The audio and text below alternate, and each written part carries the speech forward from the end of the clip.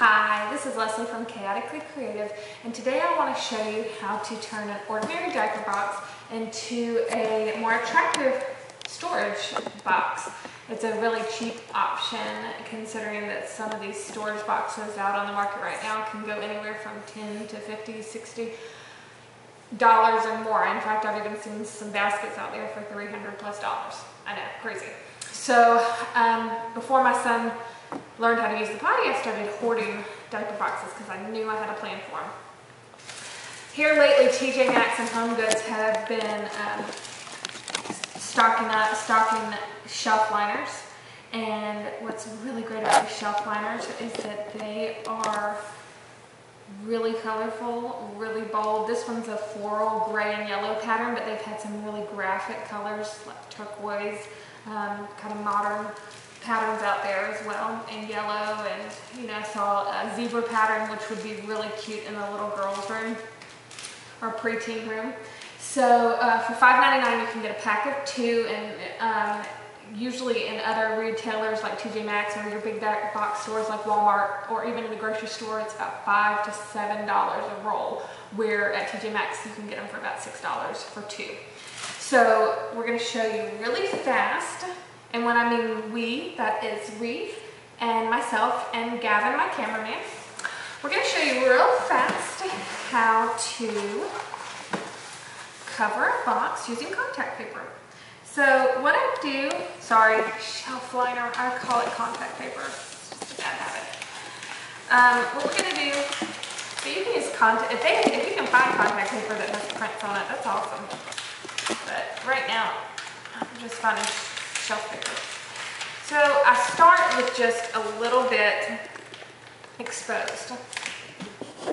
Make sure you're doing this in a room where all your kitty and doggy hair is not on the floor, or else it's going to get all over everything. And I'm going to place the box with about, let me measure for you real quick. There's going to be about 6 inches exposed on the bottom and about 2.5 at the top. It doesn't have to be exact. Just remember, you want way more exposed on the bottom than on the top. And then I'm going to flip it, and I'm going to start with this hand on top, and then I have one hand on the bottom. Let me show you what's happening underneath. I'm pulling the wax paper as I'm smoothing on top. This helps prevent any bubbles. I don't just want to remove the whole wax paper. That just creates such a big mess. So I'm just pulling and smoothing. And this is really easy and really fast. Pulling and smoothing. Now, and Amy at PositivelySplendid.com has an amazing tutorial as well for fabric covered diaper boxes. But for me, I don't have time for anything expensive, and although hers looks super easy, and if you have time and you want to do that, that's another great option. I would definitely recommend checking her site out. That's PositivelySplendid.com, and check out Amy's fabric covered diaper boxes, and hers actually comes with a liner. Now, this one is just simple, easy. We're doing plastic, nothing fancy. But I am, after it's all said and done, going to jazz it up with some ribbon and some labels, and that I will take pictures of. So normally I would have cut this beforehand, but I completely forgot. So we're just going to take the knife and slice it. There we go. Just make a quick cut. Now I'm going to go ahead and give you a quick tip. This is dark paper, and I can very vaguely see the print showing through.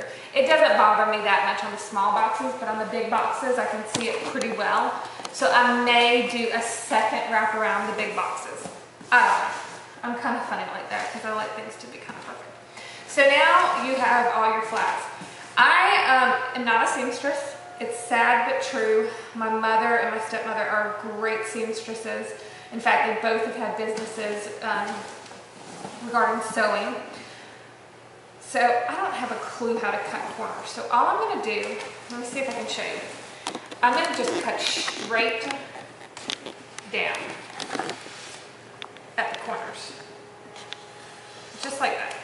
If you know how to make this, you know, if you know how to cut corners all fancy like, go right ahead. And then I'm going to smooth that sucker down. And I'm going to do the same thing over here. I'm just going to cut straight. Like I said, this is nothing fancy. And I'm going to cut that in a little. I am going to fancy it up a little. You know what I'm going to do? I'm going to pull that one back out. I'm going to go and do this long one. See, I kind of winged some things. That's why I could not do a picture tutorial. Let's fold that big sucker in next, okay? We're going to fold that one in. Now, we got these two little flippy flappies, and I do want those to kind of look nice. So what I'm going to do, because I'm on my wood floors, I'm going to kind of, Gavin, you can get this? I'm going to come in and just make a cute little angle, like so. See right there how pretty that looks? And we're going to flip that one up. Smooth out that bubble real quick. And there's a kitty hair, but I only saw one little kitty hair. I love contact paper. It's so easy to work with. See, I even made a mess of that. I could just pull it right back up and smooth it out. Okay, I'm going to do this side. And then we're going to do the top. And then we're done. It is so simple. I mean, I've done these. I did a bunch of them last night. I mean, it literally took me like no time at all. And I mean, what, $10 for tons of boxes, and I still have a bunch left over. I mean, I was just buying the diapers anyways. Okay, same thing. We're gonna cut straight. Gosh, I'm trying not to have to go to the emergency room tonight. I feel like sometimes I'm in episodes of that Home Improvement show. Oh my gosh, my memory's going too. You know the one with Tim Allen? Seriously, I'm only 31. I can't even remember the name of it. What was it called? Gavin, you're too young. I don't know. He's shrugging his shoulders. I don't know what you're talking about. What's it called? Home Improvement? Is that what it's called? Anyways, between Mom and I feel like we're always getting into some kind of trauma. Okay, so we're cutting the slits and folding it down. I'm trying to do this super fast because trust me, I have no attention span, and I know I'm going to lose you guys in a minute. You're going to cut me off and you're going to say, I'm not watching your video anymore, you're boring as heck. Okay, and if you want to cut us off, fine, you must know what you're doing. But you might have to turn me back on because you're going to get lost and you're going to say, I forgot what I'm supposed to do. And I'm just going to sit here and ramble until I'm done. Okay, last fold. I'm going to fold this sucker in. All the while, we're trying to get the bumps out, smooth it, smooth it, smooth it. You want it nice and smooth. Okay. Now, I don't know if I mentioned this before, I love Huggies boxes because what they have is handles, which not every brand has. So we're going to cut those bad boys out too. I may or may not decide to go back and fancy those up a little.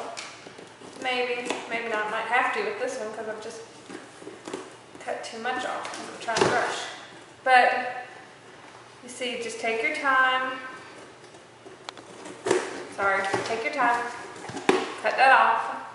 You know, if you do make a mistake, I love twine, I love ribbon, anything like that. Take a little piece, hot glue it around there, no big deal.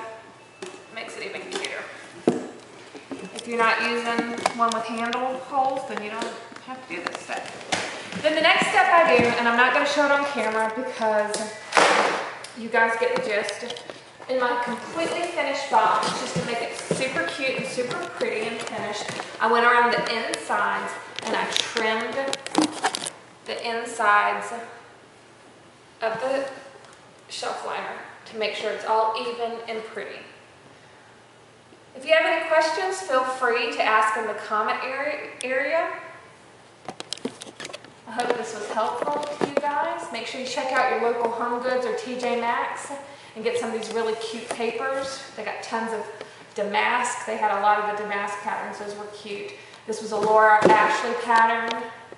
Some really cute retro patterns. And you know, if you're not going to cover your boxes with it, take some of that shelf liner. You can cover the backs of your cabinets with it. You can even do a wall treatment with it. I mean, this paper is so fun. There's so many things you can do with it. I'm just, you know, dying to go back and check out some more and stock up and figure out what else I can cover with it. So hope you had a great day and come back and join us at chaoticallycreative.com. Thanks.